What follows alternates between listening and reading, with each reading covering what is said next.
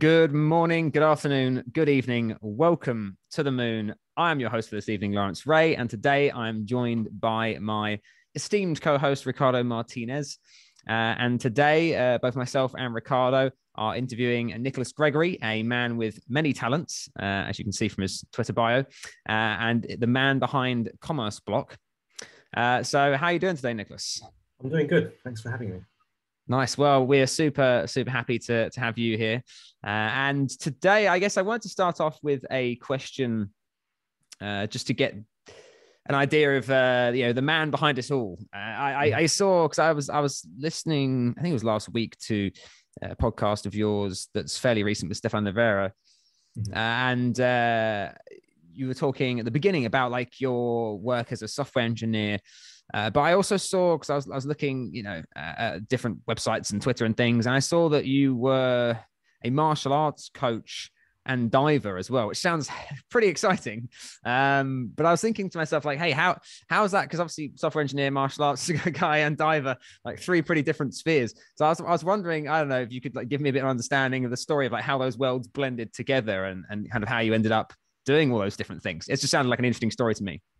Well, if you watch The Matrix, which I'm sure you've heard of, there's quite a few parallels between being a software engineer and a martial artist. So, but yeah, I was just a hobbyist. When I was young, I used to travel a bit. I used to work a bit, backpack. I got into martial arts really just because it was a way of training with other people and staying fit. I was never into just going to a gym and lifting something. And it was really a different avenue of meeting people.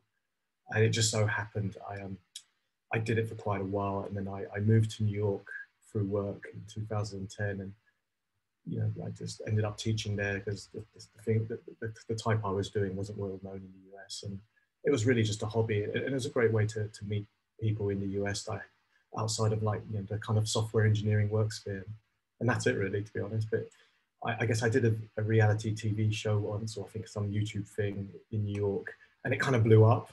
There was this Irish boxer who went around US challenging, I guess, Kung Fu people. And I didn't take it seriously at the time. I said, yeah, let's meet. And before I knew it, I was on the YouTube show and he became a good friend. And yeah, I guess through that, I started teaching quite a lot. But it's just a bit of fun. I mean, I don't teach anything anymore. I mean, I do, for fun, I do Brazilian Jiu-Jitsu. But that's just as a hobbyist. Keeps me sane, keeps me in shape. And that's it, really. Sorry, nothing more special than that. Well, no, I'd say, I don't know, it sounds kind of interesting and like exciting to a degree. So like obviously, because you said, so was it BJJ that you were into at the time, and then when you went not at the time, I am now. So right, MMA is big now, but then it was kind of transitioning, and then just through people I knew, I started going to MMA schools, and I really fall for BJJ. I like it, and I'm getting a bit older. So at a certain point in life, you can't get punched in the head anymore, concussion hurts. Especially if you're a software engineer, you need to think. Jiu-Jitsu, I'm not saying Jiu-Jitsu is not tough, it is obviously, but you can train at a high level without, getting concussion. You can always tap. So if someone's trying to choke you, if someone's trying to pull your arm out of your shoulder, you can always tap. So it's a great way to train, I think, as you get older without risking concussion and injuries, because you can tap. I mean, I still get injured in jiu-jitsu, but it's normally because I haven't tapped quick enough or I haven't warmed up. I don't have to worry about teeth. Well, you can have your teeth knocked out, but I don't have to worry about blows to the head and things like that. But yeah, that's probably why I describe jiu-jitsu for me. I get that. It's I understand what you're saying, because I think from like my understanding, I've got friends who do jiu-jitsu and other martial arts, and they were saying like it's like if you're a smaller person, you can use like different vantage points and grapples and things to like avoid getting into rough situations. And yeah, they were saying you avoid a lot more unnecessary combat, I guess is the way they put it. So well, there's no strikes in jiu-jitsu. So and if you look at the original UFC days, it was weird. You had these kind of kickboxers fighting these little jiu-jitsu guys who essentially just drag these guys to the ground and using leverage would pop their shoulder or try and choke them from the behind. And it is very engineering like. So if you Google jiu-jitsu, you will see a lot of big strong guys wrestling. Very scientific, it's very engineering, it's all about leverage. I mean a lot of Bitcoiners are in it, funny enough.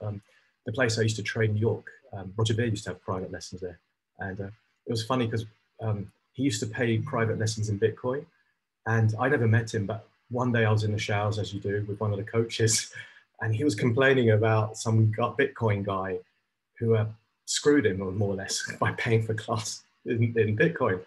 And he didn't realize that this was probably 2015. He didn't realize how much that money actually was. So he knew I was working in tech. He knew I knew about Bitcoin. So he literally went on his blockchain.com account.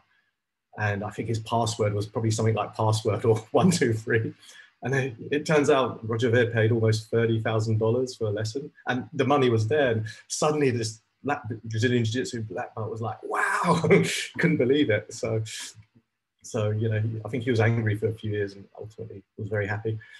And this was in 2015, so I guess that's probably $400,000 now. So. Damn, that's amazing. Actually, that's kind of a cool story. Like if the jiu-jitsu guy had like diamond hands, you know, he'd be sat there with, you know, potentially $500,000 or something. He still has half of it. He blew half of it on a surfing holiday, and he still has. I still speak to him about that. So.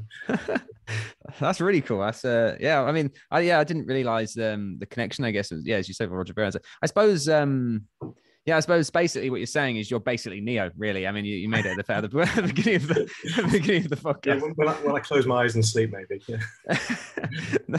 No, I like it. It's I mean, I'll move on slightly because I know I'm aware that, you know, our audience isn't fighting and martial arts based, but I think it's really interesting just to understand that, and I guess that's a pretty cool story as well. And I've heard a lot of stories about people who didn't fully understand Bitcoin or whatever, being paid in it years ago or tipped in it or whatever, and then they just, you know, find out, oh, it's worth, you know, X amount, and they've made, you know, hundreds of thousands or tens of thousands. I love those kinds of stories. It's always awesome to hear that. Nicholas, I don't want to change the subject on you, but what is Mercury Wallet? Like, I'm super interested to hear about your project that you're working on.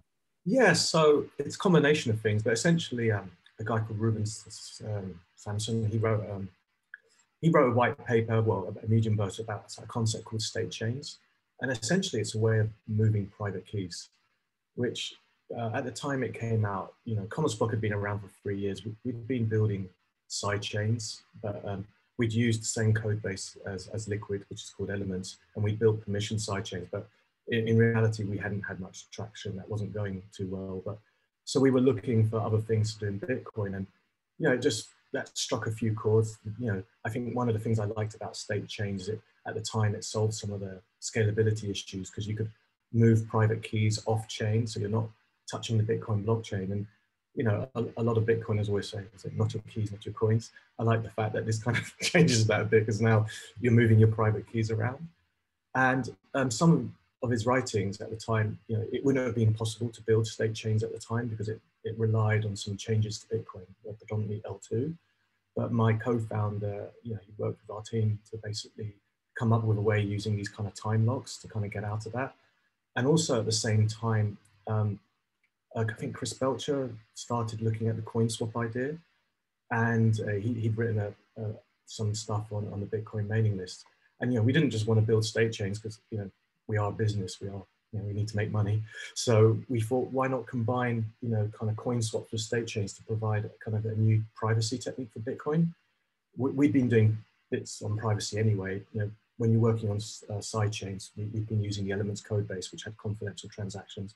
So we've been toying about privacy anyway. And because we work with a lot of institutions, you know, believe it or not, privacy is not just for dark markets. Institutions want privacy. We want Bitcoin to be as private as the existing financial system.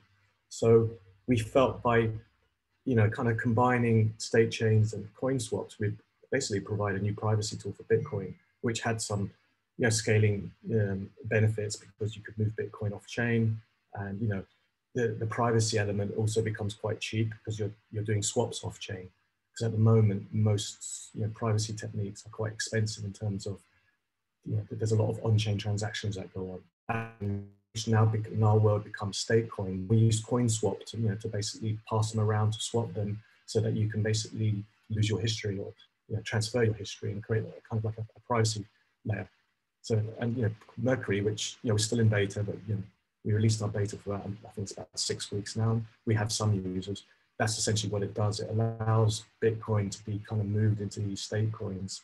And then there's a coin swap tool that allows people to basically meet and swap their coins. And, you know, the whole protocol is private. It's, you know, the coin swap protocol itself uses kind of like is blinded. Yeah, so I think, so what we do is the wallet allows us to take in Bitcoin and convert them into state coins, which state coins are essentially just the Bitcoin UTXO. And by using the coin swap protocol, we're able to swap them blindly with other participants. So essentially, as a user, you can come in, you create a state coin by depositing some Bitcoin, and essentially you go to this, you use the swap feature to basically exchange or swap your Bitcoin or state coins with other users. Now, some of the limitations here is these are UTXO based, so they're fixed denominations. So you can only, a state coin will say have 1 Bitcoin or 0.1 Bitcoin, it stays that. We can't break it. It's not divisible like Lightning. It's not suited for small payments. It's essentially taking Bitcoin addresses or UTXOs and facilitating moving them off chain. So I guess the thought that comes to mind understanding that is, I guess, as you say, it's not like as useful for quick small commerce like buying a coffee or something as Lightning would be. But then obviously Lightning has the drawback of needing lots of liquidity tied up and things like that. What's the demand and the fees when it comes to utilizing state chains and coin swaps? Yeah, so because these are UTXOs and because they're blinded, we can't charge for swaps anyway. So there is a fee when you leave the system. So if you come in, you deposit your coins, you can swap as much as you want for as long as you can. And well, when I say as long as you can, we do have these things time locked. At the moment, we've set that to 3 months. So, but in that period, you can swap as much as you can. And then when you come out, we take a fee of 0.5%. So, but that's unlimited swaps, and and you're free, and that coin can be transferred. Every time it's transferred, I think there's a decrement in time lock. So, and the reason we've done that is there is a risk that a previous owner could basically steal your funds. However, what we did, we used this time lock sequence that can only happen after that 3-month period. So, say for example, one of the things is, are we custodial or not? We're not custodial in that. If we get shut down, there's no funds that can be seized. We have no access to the funds, but there is that risk that a previous owner could basically broadcast an existing transaction and take the funds. And that issue exists in Lightning. I mean, a previous owner of Lightning could do that as well. Now, Lightning, I think, solves that by having punishment transactions and watchtowers. The way we solved it is we basically set the backup transactions to have a kind of a 3-month limit. So in that 3 months, you should feel it's impossible for a previous owner to steal the funds. So long as you stay in the Statecoin system for that 3 months, that risk doesn't exist.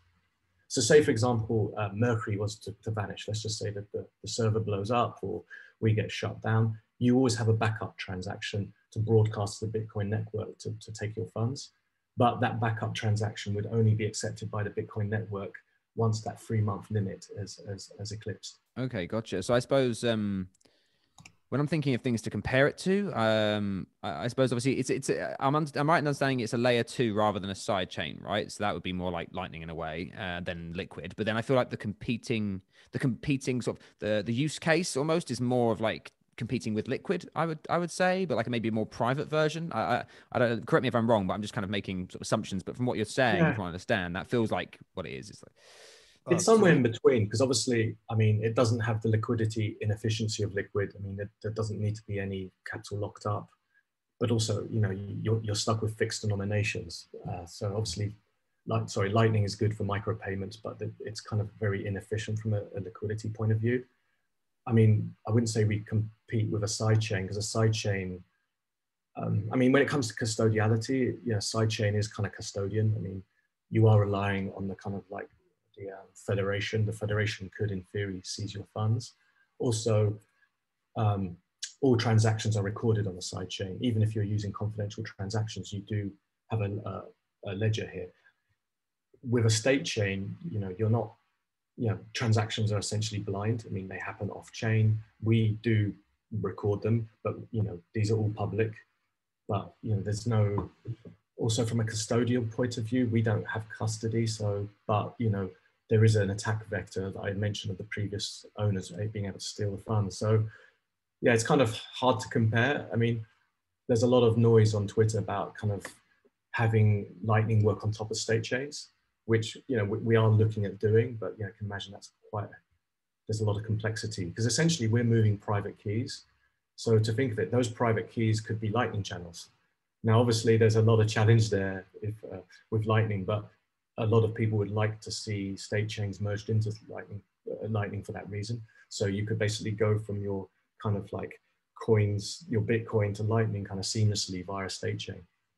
But yeah, we're quite far away from building something like that. Nicholas, to me, it kind of sounds like Mercury functions in a similar way to the coordinator in Wasabi Wallet when you do the coin joins. Yeah, when we do the coin you're swaps, grouped with a bunch of other people, and obviously, like, it's a state chain thing, so it's different than Wasabi. But like, are you like when you use Mercury, do you mix with like hundreds of other people or like 50 other people, or how does that work? So we have, if you open the wallet, the first thing you do is you deposit your coins and you create your stake coins, and then we do have a swap function which works very much like a Wasabi coordinator. I mean, the best way I think to think of state chains or state coins is virtual open dimes. That's essentially what they are. Someone coined that the other day, but you know, remember the open dimes? You know, those kind of USB sticks where you can put Bitcoin in. That's what these things are. They're virtual ones. That's probably the best analogy I can think of to describe it. So our coin swap is essentially putting all these open dimes in a jar, shaking it, and pulling a different one out. That's a excellent analogy. Thanks. That like really helps me understand it. Yeah, I think that does. Yeah.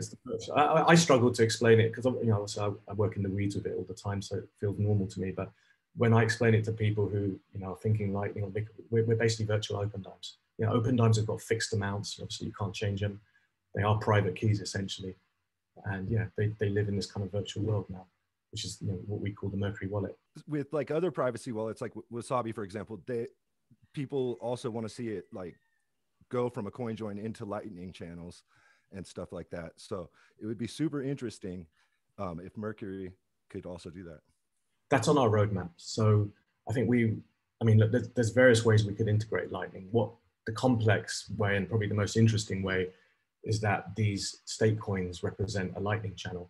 But I think that there's we've spoken to some of the Lightning devs. That's probably a lot of engineering, and we're not sure of the use case, and there's a lot of complexity there. But I think in the short term, what we would like to do is when people do withdrawal, they could potentially withdraw to a Lightning channel. That would be our first kind of integration with Lightning. And I think after that, potentially we would take the fee as a Lightning payment. So at the moment, people deposit their coins and, you know, they can swap, they can send them to other people. And then once they withdraw back to Bitcoin, a fee is taken. I think a nice feature would be to just take a Lightning payment up front to basically create the stake coin, and then you deposit your Bitcoin into it. And in theory, that would leave less on-chain Tate. Potentially, you know, we could do things where if people pay a bit more, they get more stake coins, and probably reduce the fees as well. And I think that would, for us, would give us a nice opportunity to kind of integrate Lightning slowly into the wallet, as opposed to the big bang approach of having stake coins represent Lightning channels and Bitcoin, which you can imagine there's quite a lot of complexity there. I might be. I'm going to make an assumption when I ask you this question. First, actually, if you could answer just to tell me, is Mercury Wallet a commerce block product, or is it a separate thing that you're doing? I just wanted to be sure of that because I didn't check that. It's built. The code's built by Commerce Block. It's run as a separate entity because obviously it has its own way of operating. But it's, the whole team is Commerce Block. Yeah, and it's all we're building. It's all we're working on. Yeah. So. Right, gotcha. Okay, understood. Thanks. No, I just wanted to be sure of that because obviously, I didn't want to make the assumption blindly. So I guess like something I wanted to ask because I guess what you're doing is interesting work. It's obviously passionate based work, and it's obviously privacy based to a degree as well with the coins swaps. And so I know on Stefan's podcast, like you were talking about at the beginning again, like how you discovered Bitcoin 2013, 2014, ended up creating Commerce Block 2016-ish. I guess what I wanted to understand, because I know you guys did the sidechain thing first, and now you're working what you're working on, which is Mercury Wallet and Statechains. I wanted to understand what the primary goal, I guess, is for Commerce Block. Like you obviously get to this point where you decided to create the company. why, I guess, like what, and what is, how has that changed, and what is your overall goal? I guess, like, I want to understand the overall goal of the company and of the team and of yourself and the people working with you, like why you're doing this, because I guess it's always good to understand people's why, so that you can kind of better understand what they're creating. Yeah, I guess originally we were looking at sidechains, and we wanted to build Bitcoin infrastructure based on sidechains, and there's a lot of reasons why that hasn't worked out. A lot of it has to do, in 2019, we would speak to people about building on a sidechain. People like EOS, if you remember them, Tezos, with their bags of cash, would make it more lucrative to work with others. I also think Bitcoin has changed. It's become a lot more ossified. It's kind of like a hard environment to build, kind of smart contracts on. And we just evolved. The team, my colleagues are mainly Bitcoin guys. They know the infrastructure quite well. They know the Bitcoin scripting language quite well. And I think privacy was where I thought it was interesting. And we were doing privacy stuff on sidechains anyway. And when I saw the Statechain idea, it just felt very logical. There was a gap in the market. Privacy is quite hard on Bitcoin. Let's be clear. Wasabi is not for everyone. Samurai is not for everyone. Join market is certainly not for everyone. I mean, join market is really interesting, but it's I wouldn't be able to show it to my mother, put it that way. So we thought, if you look at the Mercury wallet, we hope we've created a wallet that's slightly easier to use than some of the other things. I'm not, there's a lot of myths about privacy. Probably people sometimes think privacy is a dark thing, but I just want Bitcoin to be as private as PayPal. It's impossible for me to see your PayPal account. It should be the same. And I think a lot of people these days that I know don't even use Bitcoin because they don't really want to show their whole history when they go buy something with it. It's not ideal in that sense. And I think, and funny, when I speak to institutions, which I do, because I was a software engineer for banks. I worked on the trading floor. They're concerned about the privacy of Bitcoin. They don't like the idea that Bitcoin sometimes is an open book. You can see big trade flows or going in from exchanges to certain addresses. There are websites out there that can detect, this address belongs to this guy or that belongs to that hedge fund or whatever. So I do think privacy is needed.